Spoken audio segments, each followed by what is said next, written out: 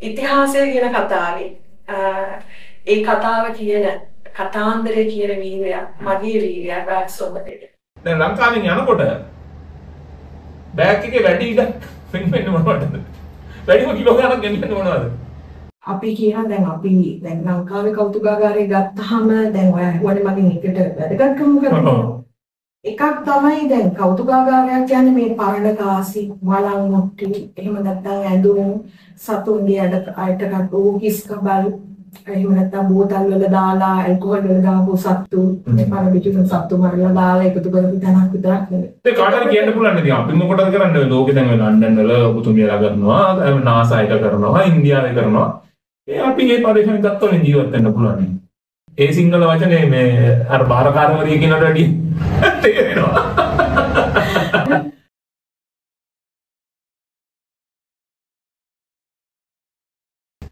Ivan අපි නුවන්සව වැඩසටහනින් අද සුවිශේෂී චරිතයක් එක්කගෙන ආවා මේ සාකච්ඡාවට.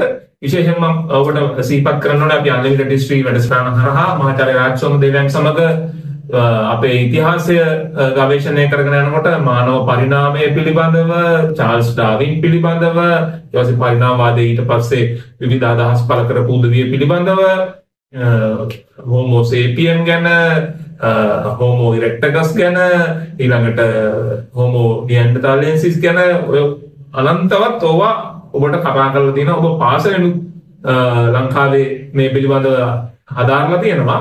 හැබැයි අද මේ සාකච්ඡාවට මේ විශේෂ කෙනාව ගේන්න හේතුව තමයි මේ අපි අපේ වැඩසටහන ඔස්සේ කතා කරන අපිට දැන් හුරු පුරුදු වෙලා තියෙන වචන වල තියෙන ගැඹුර සහ ඒව මානවයාට තියෙන වැදගත්කම පිළිබඳව සොයා බලන්න මූලික කරගෙන තමයි අද සාකච්ඡාව මට හිතුනේ මෙහෙවන එක හොඳයි කියලා. ඒ සඳහා ඉතාමත් අමාරුවෙන් කෙනෙක්ව අල්ලගත්ත අය තමයි මට නම් මේ ලෝකයේ මේ පිළිබඳව සිංහල භාෂාවෙන් කතා කරනවා නම් කතා කරන්න හරියටම හරියන කෙනා. ඒ තමයි ආචාර්ය ගෞතමී වීරකෝන් මැතිණිය. ඉතින් ඔබතුමිය ආයිබෝන් කියලා මේ පිළිගන්නවා.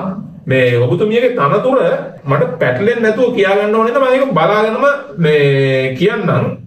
ලන්ඩනයේ ස්වාභාවික විද්‍යා කෞතුකාගාරයේ ලයිකනාංශයේ ජේෂ්ඨ බාරකාරයෝ වගේ. ඔව් ඒක නැත්නම් කියන්න පුළුවන් සීනියර් කියුරේටර් කියලා. ඔව් මම හිතන්නේ ඒ සිංහල වචනේ මේ අර බාරකාරවරිය කියනට වැඩි තේරෙනවා. සමහර දේවල් සිංහලට අපි පරිවර්තනය කරනකොට සමහරක් පදවලට තාමත් අපිට මම හිතන්නේ ගැළපෙනම අපේ අපිට දැනෙන අපිට ගම්‍යාර්ථය එන්න බෑනේ. ඔව් ඉතින් හරියට තියෙනවනේ ඊට වැඩි ඉතින් අපිට මම හිතන්නේ ඔය සීනියර් කියුරේටර් කියන එක මේ වඩා යෝග්‍යයි. ඉතින් ආචාර්යතුමිනි මේ දැන් ඔබතුමියත් එක්ක මේ ශාස්ත්‍රීය සාකච්ඡාවකට එන්න ඉස්සෙල්ලා මේ ලංකාවේ අයට ඔබතුමිය පිළිබඳව යම්කිසි හඳුන්වා දීමක් මට හිතුණා කෙරුවොත් හොඳයි කියලා. ගම් පළාත කොහෙද? මම උපන්නේ නම් මාතලේ රාජ්‍ය රෝහලේ. මගේ මවගේ ඒ කියන්නේ මගේ ආච්චි සීයා ගාල්ල වැලිගම මගේ පියාගේ ගම් පළාතේ නුවර හේව හැට අපි ටික කාලයක් පදිංචි වෙලා හිටියනවා කුරුණෑ. නමුත් වැඩිම කාලයක් ඉන්නේ කොළඹ මහරගම. මම අධ්‍යාපනය හදාරන්න මුලින්ම ජුත් මහරගම ජනාධිපති විද්‍යාලයට ඊට පස්සේ ශුද්ධෝපවුන් කන්‍යාරාමේ කුරුණෑගල අවුරුදු 2කමාරක වගේ පොඩි කාලයක් හිටියා. ඊට පස්සේ ශිෂ්‍යත්ව පහේ ශිෂ්‍යත්ව විභාගෙන් පස්සේ නැවත මට එන්න සිද්ධ වුණා කොළඹ දේවී බාලිකා විද්‍යාලයට. ඉතින් දේවී බාලිකා විද්‍යාලය තමයි ඉස්පෙළ යනකම් 6 පන්ති ඉඳන් උසස් පෙළ දක්වා මම ඉගෙන ගත්තේ කොළඹ දේවී බාලිකා. ඊට පස්සේ විශ්වවිද්‍යාල අධ්‍යාපනය මම දෙපාරක් ඒලෙවල් කළාට මට විශ්වවිද්‍යාලයට පිවිසෙන්න අවශ්‍ය ලකුණු සාමර්ථ්‍ය ලබා ගන්න බැරි වුණා. දෙපාරක් ඒලෙවල් කළා? දැන් අපි ඔබතුමිය හඳුන්වන්නේ ආචාර්ය ගෞතමී වීරකෝන් කියලා. මගේ මූලික විද්‍යා උපාධිය මම ලබා ගන්නේ BSc in Science කියන එක මම ලබා ගන්නේ ලංකාවේ Open University එකේ විවෘත විශ්වවිද්‍යාලයේ. එතනින් මම MSc එකට යනවා කොළඹ විශ්වවිද්‍යාලයට. Environmental Sciences තමයි මම MSc එකට කළේ. ඊට පස්සේ ආචාර්ය උපාධිය නැත්නම් PhD එක මම ගන්නේ ශ්‍රී ගාවදනුපුර විශ්වවිද්‍යාලයේ ශ්‍රී ලංකාවේ. දැන් මම හිතන්නේ පහුගිය දවස්වල A-level result ආපු නංගිලා මල්ලිකට කැම්පස් යන්න බැරි වුණා නම් මෙන්න පණ පිටින් නිදර්ශනයක් තියෙනවා A-level pass වෙන්න ඕනේ නැහැ ආචාර්ය උපාධිය PhD එකක් ගන්න කියලා. ඒ කියන්නේ A-level pass වෙන්න ඕනේ ලංකාවේ විශ්වවිද්‍යාලයකට ඔය මාකින් ස්කීම් එකෙම තේරෙන්න ඕනේ නැහැ වෙන පාරවල් තියෙනවා සිරිපාදේ යන්න පුළුවන් නේද? ඔව් ඉතින් Taman දැන් අපේ ගමනාන්තයේ සිරිපාද කඳු මුදුන නම් සිරිපාදේ යන්න තියෙන එකම පාර නන්දකන්නියෙන් ගිහිල්ලා යන පාර විතරක් නෙවෙයි. ඔව්. අපිට මුමන් කැලේ මැද්දෙන් පාරක් හදාගෙන යන්නත් පුළුවන්. අනිවාර්යෙන් පාරක් කපාගෙන යන්නත් පුළුවන්. යන්නත් පුළුවන්. ඒක අපිට අවශ්‍ය වෙන්නේ ඒකට තියෙන උනන්දුව, කැපවීම, අදිෂ්ඨානය සහ වෙලාවට වැඩ කිරීම කියන හරි. දැන් ඔය ඔක්කොම දැන් ඔබ ලන්ඩනේ බ්‍රිටිෂ් මියුසියම් එක කියලා කියන්නේ ලෝකෙම දිනාගත් තැනක්නේ. මට මතකයි මහාචාර්ය රාජ්සෝම දේවයන් වරක් කියනවා බ්‍රිටිෂ් මියුසියම් එක තමයි ලෝකයේ එක දවසක් ඇතුළත වැඩිම සෙනඟ ප්‍රමාණයක් ගැවසෙන ලෝකේ තියෙන ස්ථාන කීපෙන් එකක් කියලා. ඔව් දැන් මම වැඩ කරන ස්වභාවික විද්‍යා කෞතුකාගාරය දැන් මේ අවුරුදු ගණනාවක් තිස්සේ ලෝකයේ වැඩිම පිරිසක් වසරක් තුල පැමිණි ස්ථානයක් වෙනවා. ඒ වගේම ඔයා කිව්වා වගේ දවසකට වැඩිම නැරඹුම් වාර ගණනක් තියෙන ස්ථානයක් වෙනවා. ඒ වගේම දැනට ලෝකයේ තියෙන දැන් කියන්නේ collection natural history collections තියෙන තැන්වලින් මම හිතන්නේ අග්‍රස්ථානයේ තියෙන තැන් කීපෙන් එකක් තමයි දැන් මගේ සබ්ජෙක්ට් එක වෙනවා. මට ඊට කලින් මේ කතා බහ කරන්න දේවල් ටිකක් තියෙනවා. ඒ කියන්නේ දැන් ඔබ ලන්ඩන් බ්‍රිටිෂ් මියුසියම් එකේ ඉන්නවා කිව්වා හැටිය අපිට ඔළුවට එන එක තමයි හරි. ලංකාවේ මූලික විශ්වවිද්‍යාල අධ්‍යාපනය ලැබලා ඊට පස්සේ PhD එක හරි MSc එක කරන්න හරි එංගලන්තයට ගිහිල්ලා ඊට පස්සේ එහෙදි පළපදියම් වෙලා කොහොම හරි බ්‍රිටිෂ් මියුසියම් එකේ වැඩ කරන්න ගියා කියන එකනේ එන චිත්‍රේ. හැබැයි දැන් අහගෙන යනකොට මේ ජයවර්ධන විශ්වවිද්‍යාලයෙන් තමයි මේ සහ කොළඹ විශ්වවිද්‍යාලයෙන් තමයි ඔබතුමිය ලංකාවේ මේ මූලික අධ්‍යාපන කටයුතු හමාර කළා. ලන්ඩන් දක්වා ගමන කොහොමද සිද්ධ වුනේ? මගේ ආචාර්ය උපාධිය නැත්නම් PhD එක කරන කාලේ මට මගේ එක සුපර්වයිසර් කෙනෙක් නැත්නම් PhD එකේ එක සුපර්වයිසර් කෙනෙක් පැට්‍රිෂියා වුල්ස්ලි මහත්මිය. එය ලන්ඩනයේ ස්වභාවික විද්‍යා කෞතුකාගාරයේ තමයි එක්මතුල රැකියාවට නියමිත වෙලා හිටියේ. ඉතින් එතුමිය තමයි මහාචාර්ය චන්ද්‍රානි විජේරත්න මහත්මිය ශ්‍රී ජයවර්ධන විශ්වවිද්‍යාලයේ PhD මහාචාර්යවරියක් සමග මගේ PhD නිබන්ධනය ස්පොයිස් කළේ. එතකොට ඔස්සේ මට පුළුවන් වුණාට 2009 අවුරුද්දේ තමයි මම පළවෙනි සැරේට ස්වභාවික විද්‍යා කෞතුකාගාරයට යන්න අවස්ථාව මට උදා වෙන්නේ. ඒක උනේ නොවන් මම MSc එක ඉවර කරනවත් එක්කම ලෝකයේ උද්භිද උද්‍යාන වලින් අග්‍රගණ්‍ය තර කියලා අපි කියන මේ Q Botanical Garden short term plant identification course එකකට යන්න මට අවස්ථාව උදා වෙනවා.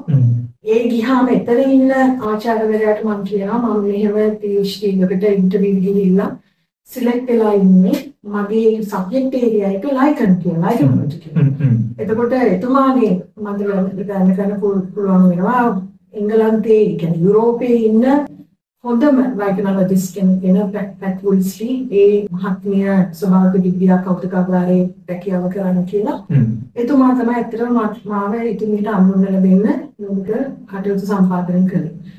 ඉතින් ඒ ගමන ඒ අය මට දෙවෙනි අම්මා කෙනෙක් කියලා මම කිව්වොත් හරි. ඒ තමයි මගේ අධ්‍යාපනය පුරෝගාමීත්වය අරගෙන කළේ.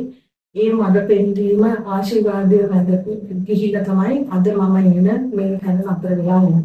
ඉතින් ඊට අමතරව මට ලංකාවේ ආචාර්ය මහාචාර්යවරු රාශියක් උදව් කරලා තියෙනවා. මහාචාර්ය සිරිල් විජේසුන්දර මහත්මයා අමතක කරන්න බැරි චරිතයක්. කියන්නේ ශ්‍රී ගවදම්පුර විශ්වවිද්‍යාලයේ ආචාර්ය උපාධිය ඉගෙනුනාට පස්සේ 2014 ඉඳන් එතුමා මට පරීක්ෂණ ලංකාවේ කරගෙන යන්න ටීම් වගේ උදව් කළා.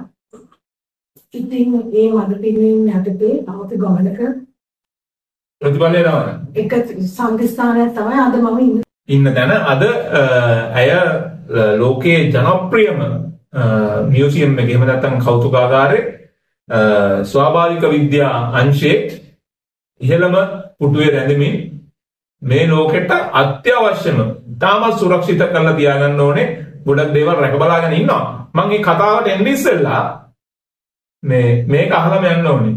දැන් ඔබ ලංකාවට ඇවිල්ලා බොහොම කලාතුරකින් දැන් අද මේ පාර ඇවිල්ලා හරිම අමාරුවෙන් අල්ලගත්තේ එක්ක සිංහරාජේ එක්ක කොහේ හරි තව කැලයක් අස්සේ එක්ක විශ්වවිද්‍යාලයක මේ ලෙක්චර්ස් වලට පැටලිලා ඒ කියන්නේ ඔබට පෞද්ගලික ජීවිතයක් ලංකාවේ නෑ වගේ මේ පුදුමාකාර කාර්යබහුලතාවයකින් ඉන්නකොට තමයි විනාඩි කිහිපයකට අපි මේ සාකච්ඡාවට ඔබතුමිය එක්කාස් කරගත්තේ. දැන් ලංකාවෙන් යනකොට බෑග් එකේ වැඩි ඉඩක් වෙන්නේ මොනවටද? වැඩිම කිලෝ ගණනක් ගෙනියන්න මොනවද? ලංකාවේ අපි කිතුල් හකුරුයි තේ. මට ලංකාවේ තේ කෝප්ප මම හිතන්නේ දවසක 7-8ක් බොන්න ඕනේ කහට තේ. ඒකින් 3-4ක් මම ලංකාවේ කිතුල් හකුරු පොඩ්ඩක් එක තමයි බොන්නේ. තේ තමයි මම හිතන්නේ දවස අරගෙන යන ප්‍රධාන පානය සහ ආහාරයක් හරි අපි දැන් මේ තේ එකක් බිබී කිතුල් හකුරු නැහැ. ඉතින් එතුමියගේ බෑග් එකේ වැඩි කිලෝ 10ක් විතර ගෙනනවලු ඒකටම හරියන්න හකුරු මුල් ගොඩකුත් අරගෙන යනවා කියලා කිව්වා. ඉතින් අපේ හදවත අරගෙන තමයි ලන්ඩන් වල අය මේ ජීවත් වෙන්නේ. හරිම මෙන්නම් සබ්ජෙක්ට් එකට. දැන් ඔබතුමිය පාරේ තමයි දැන් අපි අපේ අධ්‍යාපනය තුළ හැමතැනම ප්‍රධාන වශයෙන්ම කතා කරන මේ චාල්ස් ඩාර්වින්ගේ ඩාර්වින් කලෙක්ෂන් එකතුව අපි දන්න පරිදි ඔබතුමිය බාරේ තමයි තියෙන්නේ. ඒක කොහොමද සිද්ධ වෙන්නේ? දැන් අපේ මියුසියම් එකේ කෞතුකාගාරේ ශ්‍රේෂ්ඨ සීනියර් කියුරේටර්ස්ලා කීපදෙනෙක් අපි වැඩ කරනවා එක අංශ වලින්. සමහර අය zoology සත්ත්ව විද්‍යාවට අදාළ සීනියර් කියුරේටර්ස්ලා, සමහරව මම වගේ බොටනි එහෙම නැත්නම් උද්භිද විද්‍යාන අංශයේ කියුරේටර්ස්ලා. එතකොට චාල්ස් ඩාර්වින් විද්‍යාඥවරයා ලෝකේ නොයෙක් තැන්වලින් ලබාගත් ශාක නියැදි රාශියක් මේ වෙනකොට අපේ ස්වභාවික කෞතුකාගාරයේ සුරක්ෂිතව තබාගෙන තියෙනවා. එතුමන් ඒවා ඇන්ටාර්ක්ටිකා වගේ අපි යන්නවත් හිතන්න බැරි මහද්වීප වලින් පාරා 1800 ගණන් වල එකතු කරපුවා. එතකොට ඒ නියැදි එහෙම නැත්නම් ස්පෙසිමන්ස් තියෙන්නේ දැනට මගේ මැනේජ්මන්ට් එකේ යටතේ. ඔබ යටතේ තියෙන්නේ? ඔව්. එතුමාගේ අත්තකුරු එතුමාගේ අත්තකුරු වලින් ලියපු සටහන් එහෙම නැත්නම් ස්පෙසිමන් ලේබල්ස් එක ඒ වගේම එතුමා තමන් ඇදපු මේ හරස්කඩවල් ඒ කියන්නේ අපි කියන ඒවට බොටනිකල් ඉලස්ට්‍රේෂන්ස් එක තමයි මේ ස්පෙසිමන්ස් අපි තියාගෙන තියෙන්නේ. ඉතින් සමහර ඒවා 1839 වල ඉඳන් අපිට කරපු මම ෆුල් කලෙක්ෂන් එකේ සෑහෙන කොටසක් වැදගත්ම ලෝකෙක වැදගත්ම වස්තු සපයන කොටස අපේ ඉතින් හරි දැන් චාල්ස් ඩාර්වින් කියන නම අපි අහලා තියෙනවා පරිණාමවාදයේ පියා ලෙස චාල්ස් ඩාර්වින් සලකනවා.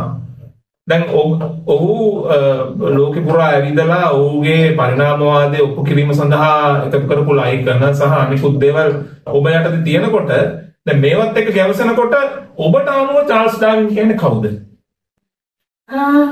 මම කියන්නේ ඔහු ස්වභාවික න්‍යාම ධර්මවල රැඩිකලිස්ට්.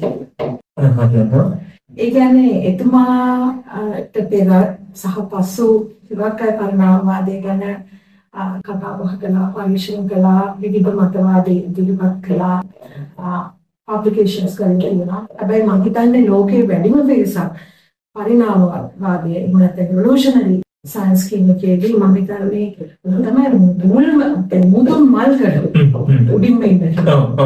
ඉතින් ඒ වගේම ලොකු පුංචි කවුරුත් හොඳට දන්න අහන්න නමක් නේද? ඔව් හොඳට දන්න අපේ පරණ විතාන මහත්තයා වගේ මේ ලෝකයේ පරිණාමවාදය ගැන හරි ඉතිහාසය ගැන කතා කරොත් ඩාවින්ගේ පරිණාමවාදය කියලා තමයි කියවෙන්නේ. ඊට පස්සේ පරිණාමවාදය ගැන විවිධ සංකල්ප ඉදිරිපත් කරපටිනවා. ඊට ඉස්සෙල්ලා හිටියා. ඔව්. ජනප්‍රිය මේ සබ්ජෙක්ට් එකට මම හිතන්නේ චාල්ස් ඩාර්වින්. ඔව් එච්චර ජනප්‍රිය හේතුව මොකද්ද බලන්න විදියට? මම හිතන්නේ ඔහු තමන්ගේ මතවාද ඉදිරිපත් කළ ආකාරය ඒ වගේම ඔහු ඒ මතවාදයෙන් වෙනුවෙන් වෙනම එක්සැම්පල්ස් උදාහරණ මම හිතන්නේ ඒවා ඒ කාලේ ඉඳන්ම හරි ප්‍රබලයි. ඒ වගේම මම හිතන්නේ ඔහු හැමතිස්සෙම කතා කළේ පරීක්ෂණ නිගමන ගැන විතරක් නෙවෙයි. දත්ත පාවිච්චි කරලා ඒ දත්ත මකින් ලබාගත් නිගමන තමයි ඔහු ඔප්පු කරලා පෙන්වන්නේ. එතකොට දැන් මිතවාදයක් ඉදිරිපත් කරනවට වඩා පරීක්ෂණ දත්තයක් පාවිච්චි කරලා ඉදිරිපත් කරන නිගමනයක් ඒ ඇසුරෙන් කරන කන්ක්ලූෂන් එක මම අහලා තියෙනවා චාල්ස් ඩාර්වින් පරිණාමවාදය ඉදිරිපත් කරාම ලන්ඩනේ පුරා මේ වඳුරෙක්ගේ පින්තූරයක් දාලා උඩ විරුද්ධ මට පෝස්ටර් පහ ගැව්වයි කියලා අපේ වැඩසටහනේදී මහාචාර්ය රාජසෝමදේවනුත් එක පාරක් කිව්වා. මම හිතන්නේ නෝන්නේ ඒක ඉතිහාසයේ පුරා නැවත සිද්ධ වෙන දෙයක්. චාල්ස් ඩාර්වින් කියන ඒ විද්‍යාඥවරයාට විතරක් නෙමෙයි අද දවසේ සමහරුන්ට ඔව් ඒ කියන්නේ ලෝකයට වෙනස් දෙයක් ආගමික ශාස්ත්‍රවල බලන්න ඔවුන් ජීවත් වෙලා ඉන්න කාලේ කොච්චර ඔවුන්ට එරෙහි වුණාද කියලා දැන් නේ අදහන්න පටන් ගන්නේ. ඉතින් හැබැයි ඒ ගල් මුල් වලට යටත් වෙන්නේ නැතුව ඒකට බය වෙන්නේ නැතුව අපි කරන දේ අපි හරි දෙයක් නම් කරන්නේ ඒ කරන දේ හරියට කරගෙන ගියොත් මම හිතන්නේ ඒ විවේචන ප්‍රශංසා වගේම විවේචනත් අපිට විඳලා ගන්න පුළුවන්. හරි මම මේ ඊළඟට අපේ ජීවිතවලට සම්බන්ධ කාරණයකට එන්නම්. දැන් ඔබ ලෝකයේ තියෙන විශිෂ්ටතම වටිනාම කෞතුකාගාරයක වටිනාම කලෙක්ෂන් එකක් එකතුවක් බාරව ඉන්න නිලධාරියෙක්. කෞතුකාගාරය ඇතුලේ තමයි ඔබේ ජීවිතේ සැහැන්න ගත වෙන්නේ. ඔබේ වගකීම කෞතුකාගාරات එක්ක මැදලා තියෙන්නේ. අපේ රටේ කටුගෙවල් දුව හැටි අපිට නැවෙන දෙයක් තියෙනවා. කෞතුකාගාරයක් කියන එක ගැන ජේ.බී.දිසානායක මහත්තයා හරි ලස්සන කතාවක් කිව්වා. කෞතුකාගාරයක් කියන සිංහල වචනේ මේ තේරුම තමයි මදු සමය ගත කරන්න දෙදෙනෙක් යන කාමරය කියන එක. ඒකේ අදහස කුතුහලය පිරිගාරය. කුතුහලය පිරිගාරය. කෞතුකාගාරය කියලා කියන්නේ කුතුහලය පිරිගාරය. දෙදෙනෙක් මදු සමය ගත කරන්න මේ පළවෙනි රැයේදී යන එකේ දෙන්නව පිළිබඳව ලොකු කුතුහලයක් එක්ක තමයි ඒ දවස්වල මට හිතන හැටියට මේ කටයුතු සිද්ධ වුණේ. ඉතින් ඒකට තමයි මුලින්ම කෞතුකාගාරය කියලා දෙන්නේ. ඒ කුතුහලය පිරිගාරය කියන එක තමයි අපි මියුසියම් කියන එකට කෞතුකාගාරය කියලා පරිවර්තනය කරගෙන තියෙන්නේ කියලා මහාචාර්ය ජේ.බී.දිසානායකන් වරක් අපිත් එක්ක කිව්වා. ඉතින් දැන් කොහොම හරි ඔබ ඉන්නේ කෞතුකාගාර මියුසියම් එකනේ. රටකට මොකටද මියුසියම්? දැන් ඔයා කියපු දෙයට මම තව පොඩි දෙයක් එකතු කරන්න ගන්නවා.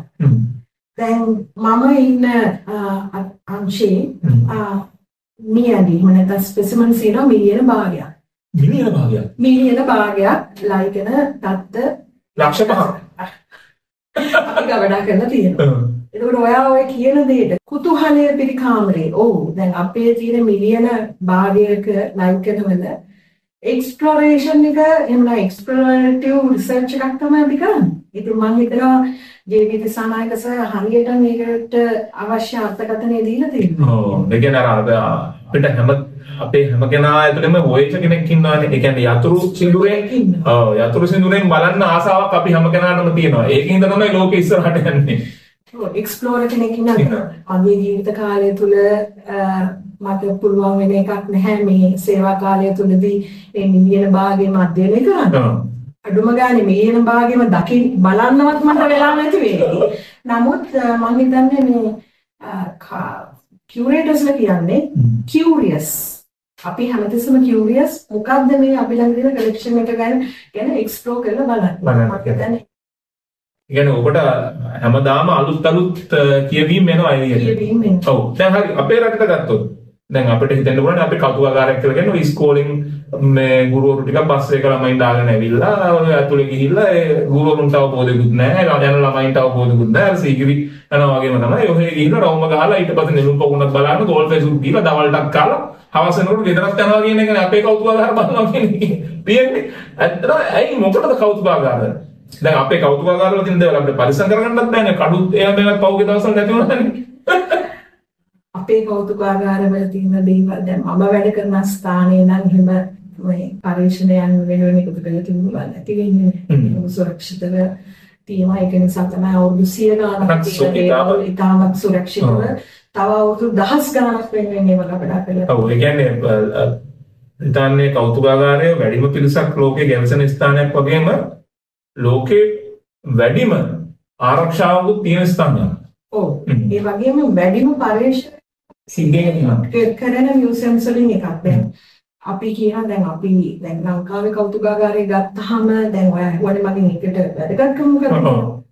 එකක් තමයි දැන් කෞතුකාගාරයක් කියන්නේ මේ පරණ කාසි, වළං මුට්ටි, එහෙම නැත්නම් ඇඳුම්, සතුන්ගේ අයටකට ඕකිස් කබල්, එහෙම නැත්නම් බෝතල් වල දාලා ඇල්කොහොල් වල දාපු සත්තු, මේ පරණ පිටුන සත්තු මරලා දාලා එකතු කරපු තැනක් විතරක් නෙවෙයි. දැන් අපේ කෞතුකාගාරේ දොරවල් වල පිටිපස්සේ අපේ පරීක්ෂක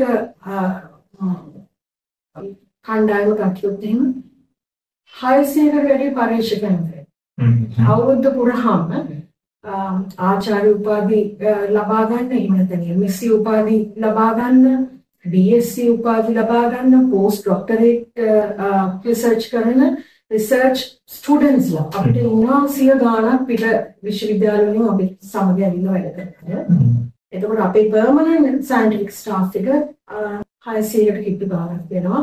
එතන කියුරේටර්ස්ලා, ඇසිස්ටන්ට් කියුරේටර්ස්ලා, කලෙක්ෂන් මැනේජර්ස්ලා කියනවා, ලැබ් ටෙක්නික්ස්ලා යනවා ලොකු පාසයක කට්ටියක් වැඩ කරනවා. එතකොට රටකට ඒක වැදගත් වෙන්නේ. දැන් අපි උදාහරණයක් විදිහට ගත්තොත් දේශගුණ විපර්යාස ගැන අපි අධ්‍යයනය කරගෙන යනවා වන්නේ වෙනකොට. එතකොට 1700 ඒ අගභාගයේ ඒ වගේම 1800 මුල් භාගයේ එකතු කරපු චාල්ස් ඩාර්වින් එකතු කරපු ස්පෙසිමන්ස් අරගෙන අපි ඒ ටිෂුස් වල තියෙන කාබන්, නයිට්‍රජන්, වෙන කැටයන්ස්, ඇනයන්ස් වගේ දේවල් බලලා කියනවා හරි මෙන්න මේ කාලේ මෙන්න මේ දේශගුණික සහ පාරිසරික තත්ත්වය යටතේ තමයි මේ විදිහේ සතෙක් හරි ගහක් හරි මේ තියෙන්නේ.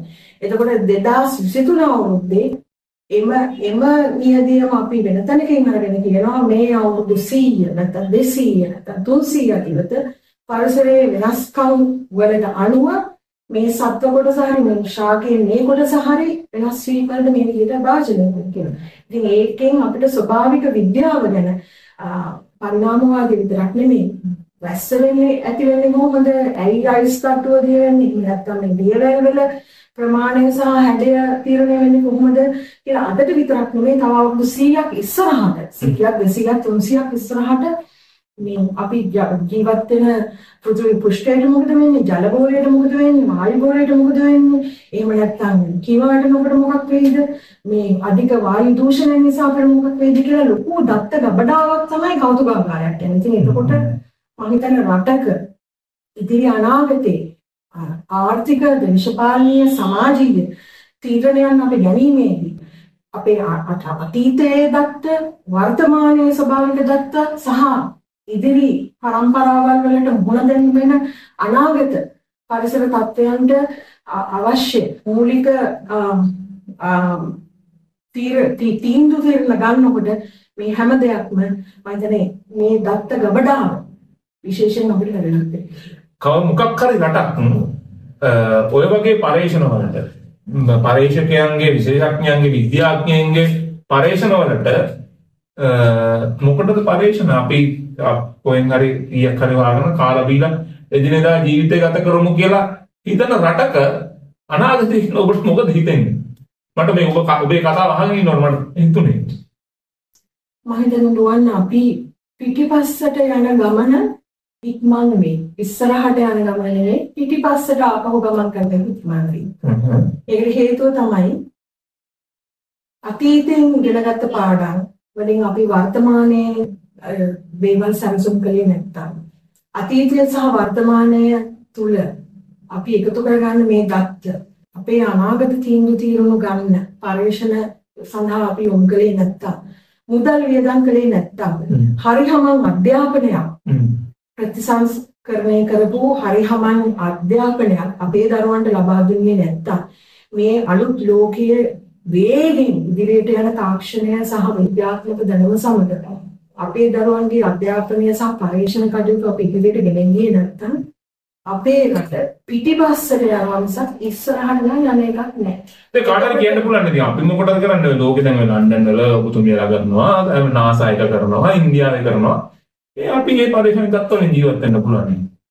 ඉතින් එතකොට දැන් අපේ රටේ තියෙන හැමදේම ඒගොල්ලෝ බලනවාද?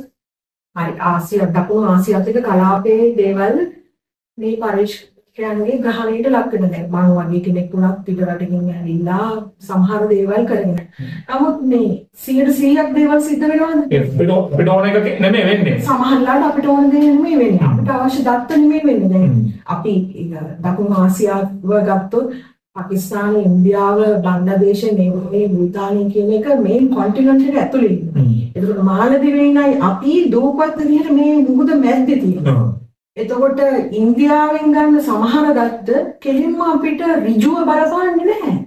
මොකද අපි සමහා සාගරයෙන් වටවෙච්ච දූපතක් විදිහට අපිට තියෙන බලපෑම් තත්ත්වය ඉන්දියාවේ ගුජරාට් ප්‍රාන්තයේ තියෙන බලපෑම් තත්ත්වෙම නෙමෙයි. එහෙම නැත්නම් මාලදිවයින් පුංචි පුංචි දූපත් වලට තියෙන බලපෑමම නෙමෙයි අපේ වෙරළ කන අපිට තියෙන සමහර දේවල් වෙනස්. ඉතින් පර්යේෂණයක නිවැරදි නිගමන ලබා ගැනීමට ඒ නිගමන ඔස්සේ නිවැරදි තීන්දුව తీරන ගන්න නම් අවශ්‍යයි 100% accuracy තියෙන අනං accuracy එහෙම නැත්නම් accuracy වැඩිම data set එකක් අපි ගන්න. ඉතින් ඒ සඳහා අපි අපේ රට ඇතුලේ මේ මහ පොළොව අපේ ලංකාවේ නිදබිම ඇතුලේ දේවල් කරනවා. ඉතින් ඒ සඳහා මුදල් වැය කරන්නේ නැත්නම් ඒ සඳහා ආර්ථික ප්‍රතිපාදන ඒ අදාළ ආයතනයන් සහ පරීක්ෂකයන් ලබා දෙන්නේ නැත්නම් අපිට ඉදිරියට නැති වෙනවා.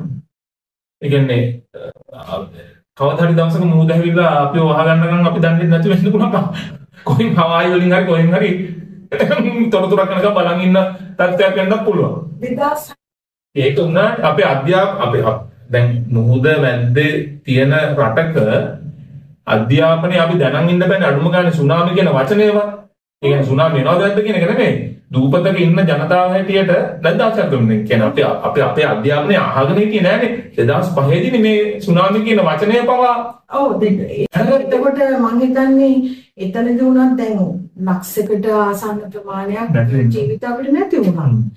හරි මීට වඩා අවුරුදු 10කට කලින් ඒක උනත් මම හිතන්නේ අපිට තිබිච්ච පහසුකම් සහ දැනුම ඒ පිළිබඳ තිබිච්ච අධ්‍යයන කටයුතු ඉතාම කල්පයි නේ. ඒ වෙලාවේ ඊට පස්සේ තමයි මම හිතන්නේ හුඟක් පුද්ගලයන් සහ ආයතන මේ සුනාමි ගැන අවධානය යොමු කරන්න මේ පුළුවන්. දැන් අපි මේ ඉන්දුනීසියාවේ ට්‍රේඩ් එකක් පොඩ්ඩක් එහාට මෙහාට ගියත් අපිට මෙසේජ් එක එනවා. නමුත් අරතන ලොකු කලබීමක් වෙච්ච වෙලාවේ පැය ගානකට පස්සේ අපි දැනගෙන හිටියේ ඒකම හොඳ දෙයක්. කොච්චර අමාරුකම් මැද්දේ වුණත් රටක පරීක්ෂණ සඳහා ප්‍රතිපාදන අනිවාර්යෙන් වෙන් කරන්න ඕනේ කියන කාරණේට අනිවාර්යයෙන්ම මම හිතන්නේ රටක අයවැය යෝජනාවලිය අවුරුද්දක් ගන්න ඉදිරිපත් වෙනකොට එයින් වැඩිම මුදලක් අධ්‍යාපනය සෞඛ්‍ය කියන අංශවලට වෙන් කරන්න ඕන වෙන් විය යුතුමයි. ඒනොත් අධ්‍යාපනයට වෙන් කරන මුදල් වලින් ප්‍රාථමික ද්විතීයික තෘතීයික අධ්‍යාපනයන්ට වගේම පරීක්ෂණ ආරම්භවලුත් එන්න ඕනේ. මම හිතන්නේ ලංකාවේ ඉතාමත් කනගාටුදායකයි සමහර පරීක්ෂණ ආයතන වලට මේ මුදල් නොලැබීම යන තත්ත්වයක්. මම දන්නේ අවුරුදු 4-5කින් සමහර පරීක්ෂණ ඉදරන ගොඩ දෙනෙක් හිතන්නේ නැද්ද තමයි දැන් ලන්ඩනයේ වේවා යුරෝපයේ වේවා ඒ යුරෝපයේ කාර්මික දියුණුවට හේතු වුණේ සමහරවිට පෞද්ගලිකව පරීක්ෂණ සඳහා වුන් වියදම් කරපු දේවල් රජයන් සල්ලි දුන්නා ලෝකේ අනිත් තැන් වලට ගිහිල්ලා හොයාගෙන එන්න කියලා කොලම්බස්ලට. ඒ කියන්නේ ඒවා පරීක්ෂණනේ. ඩාවිල්ලට ප්‍රතිපාදන දුන්නා. ඉතින් ඒ පරීක්ෂණත් එක්ක ආපු දේවල් වලින් අපිට කියන්න පුළුවන් ඒක සූරා කෑවා හරි මොනවා හරි. හැබැයි ඒ පරීක්ෂණත් එක්ක ආපු දේවල් වලින් අලුත් නිර්මාණ වලින් අලුත් සංකල්ප වලින්නේ යුරෝපයේ එකපාරටම බූස්ට් වෙලා දියුණු වෙන්න ගත්ත එක ප්‍රධාන කාරණයක්නේ.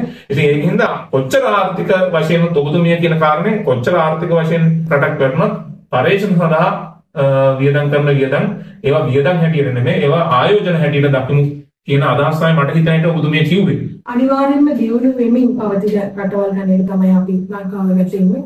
ඉතින් අපි දියුණුව කරා යන ගමන ඒ කියන්නේ අපේ තියෙන සීමිත සම්පත් උපරිම අයුරින් ප්‍රයෝජනයට අරගෙන ඒවා ඉදිරි පරම්පරාවන්ටත් සුරක්ෂිතව තබා ගනිමින් ඒ සම්පත් ප්‍රයෝජනයට ගනිමින් අපි දියුණුව සංවර්ධනය කරා යන ගමනේදී අධ්‍යාපනය සහ පර්යේෂණ කියන එක මම හිතන්නේ ආර්ථිකවලින් මේ ගමන යන්න නම් අනිවාර්යෙන් මේ අධ්‍යයනික ශක්තිය ඒ දෙන්න ඕන. මම හිතන්නේ ඒක හැමෝගෙම දැඩි අවධානයක හරි බොහොම මටත් ආඩම්බරකාර සාකච්ඡාවක් ලෝකයේම අවධානය දිනාගත් එක්කෙනෙක් ලෝකයේම පිළිගන්න චරිතයක් ආචාර්ය ගෞතමී වීරකෝන් මැතිණිය ඔබතුමිය ලන්ඩන් ස්වාභාවික විද්‍යා කෞතුකාගාරයේ ඉහළ පුටුවක වාඩි වෙලා ඉන්න ගෞරවයත් එක්ක මම හීනයකුත් මේ වෙලාවේ ඔබතුමියට කියන්නම් මම බලාපොරොත්තු වෙනවා ලන්ඩන් ස්වාභාවික විද්‍යා කෞතුකාගාරයේ ඔබතුමියගේ රාජකාරී පුටුව ඉදිරිපිට ඉඳන් ආය දවසක සම්මුඛ සාකච්ඡාවක් කරන්න. ඒක හීනයක්. මේ ලබා දුන්න කාලයට ඔබ සමග මේ අපේ හැමෝටම බලන්න අර්ථවත් දෙයක් මට කියන්න ලබා දුන්න අවස්ථාවට මම ඉතාමත් ඒක ඕෆ් රෙකෝඩ් එකක් මේ කියන්න ඕනේ. මාව දැක්ක හැටිය ඔබතුමිය ඇහුවේ කෝ මහාචාර්ය රාජ් සෝමදේවයන් කියලා. එතුමා ගැන නොකිය යන්න දෙන්න බෑ. රාජ් සෝමදේවයන් ගැන තමයි ඇහුවේ. ආචාර්ය රාජ් සෝමදේවයන් අද වෙනකන් මට මූණට මූණ පුද්ගලික වශයෙන් මුණ ගැහිලා නැහැ. නමුත් එතුමාගේ පරිශ්‍රණ ගැන මම හුඟක් කියවනවා. මට පෞද්ගලිකව වට සම්බන්ධ වෙන්න ඉඩකඩ අවස්ථාවක් නැති වුණත් එතුමාගේ ලෙක්චර්ස් කතාබහ මේ වගේ වීඩියෝ වැඩසටහන් මම හුඟක් ඇහුම්කන් දීලා තිනවා. ඒ වගේම මේ එතුමා ගැන Facebook මාධ්‍යයේ Instagram එකේ වෙනත් අය ඔයාලා වගේ අය පෝස්ට් කරන දේවල් මම ඇත්තටම ෆලෝ කරනවා. ඉතින් ඉතිහාසය කියන්නේ ලංකාවේ ඉතිහාසය කියන්නේ ලස්සන කතන්දරයක්. මම හිතන්නේ කතන්දරේ එක කියන්නේ වැදගත්ම ගවේෂකයෙක් තමයි ආචාර්ය රාජ් සෝමදේවයන්.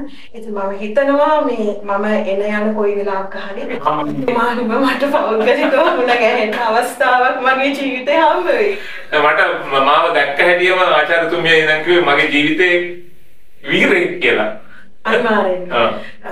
ඉතිහාසය කියන කතාවේ ඒ කතාව කියන කතාන්දරය කියන වීරයා මගේ වීරයා රාජ් සෝමදේවයන්. හරි අපි යමු.